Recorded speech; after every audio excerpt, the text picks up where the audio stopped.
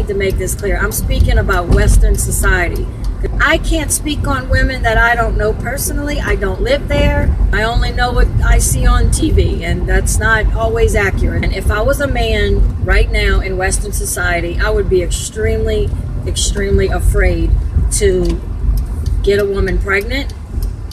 I would be afraid to marry a woman. I would be afraid to commit to a woman in any way, shape, or form. I've seen women that go out to a bar, go home with a man that they just met, hardly know, sleep with them unprotected, and then the next day feel guilty about it and try to say that man raped her. In my opinion, I don't believe men and women are equal. I don't think that we were not biologically designed to be equal.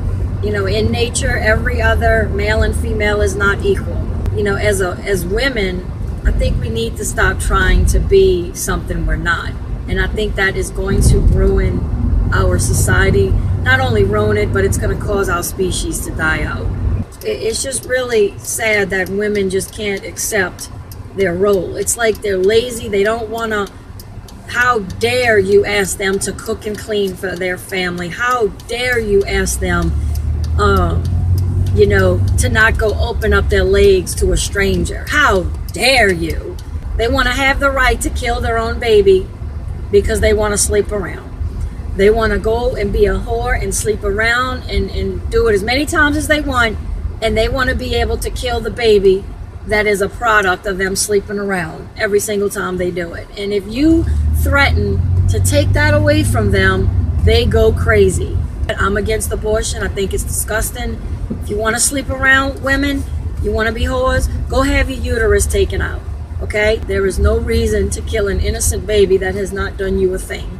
They want to be lazy, they don't want to cook and clean, and they want to be whores. And that's just the bottom line. And I do not blame men for going their own way. In fact, if I was a man, I'd be joining y'all. The average Western woman today is a complete narcissistic, vain, unfulfilled, selfish whore, and that's just the bottom line. Men going their own way doesn't affect me directly. I have a husband. I've achieved that, and I'm very, very grateful for that. But again, the whole feminist thing affects me directly, and that's why I do these videos. Men going their own way is the result of feminism. Feminism has destroyed women. Feminism doesn't just affect men.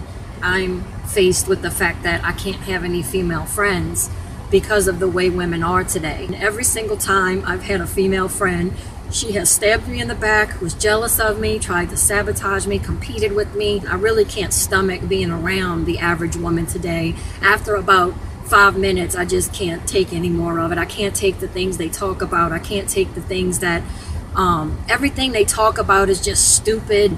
You know, at the end of the day, the only thing that really matters to me is my husband and children, is being a good mother and a good wife. That is the only thing that has real importance to me anymore. I really can't stand the fact that the average woman today has children from different men and will use those children as pawns to control the father, to get money out the father, to get money out of the state. I cannot stand how, you know, women will marry a man just for financial support. We do have a 2-year-old son, and someday he is going to date women, and I am scared to death that he is going to get a woman pregnant and she is going to hold that baby over his head, not let us see the baby unless we pay up. I'm so afraid of that kind of thing. I've seen that happen so many times. The average woman today looks down on a woman that cooks and cleans for her husband. I can't tell y'all how many of my female acquaintances that have told me something, because when they come to my house is spotless, and I always have a home-cooked meal. I always cook every single day. They will criticize that, oh, I'm not doing that. That's just ridiculous. He can make his own food. You know, he needs to do his own laundry and that kind of thing. That's how the average woman thinks today. Thank goodness I was raised by my grandparents.